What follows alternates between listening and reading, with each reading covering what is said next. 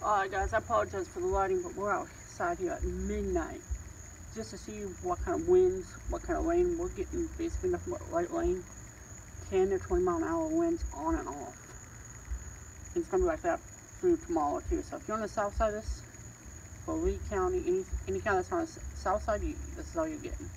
It's a basically rainy day for us. If you're in the side that's going to get the hurricane, good luck to you.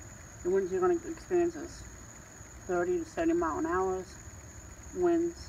So there's enough knockouts to electricity, power plants. Stay safe and make sure you stay tuned to all the media outlets to let you know what's going on. We'll keep you updated here also.